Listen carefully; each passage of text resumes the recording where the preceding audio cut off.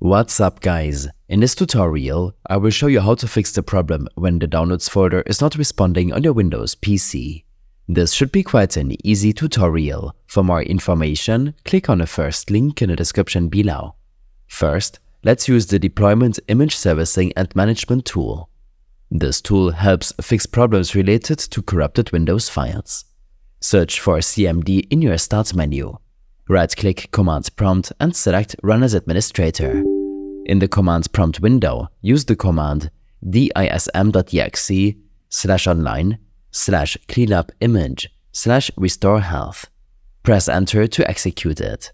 This process may take a couple of minutes to complete. Wait until it reaches 100% completion. Once done, close the Command Prompt window. Next, we'll use the System File Checker tool. This tool scans and repairs corrupted system files. Search for CMD in your Start menu again. Right-click on Command Prompt and choose Run as Administrator. In the Command Prompt window, use the command SFC/scan now. Press Enter. Like before, this will take some time to complete. Wait until it shows 100%. After completion, close the Command Prompt window. After running both these commands, the final step is to restart your PC. This will apply the changes and should fix the issue with your downloads folder.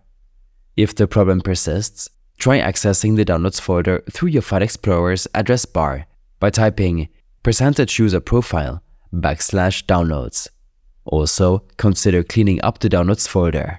Sometimes too many files can slow down the response time. These steps and more information will be available in my extensive guide linked in the description below. I hope this helped you out. Leave a comment if you have any questions and see you in the next one.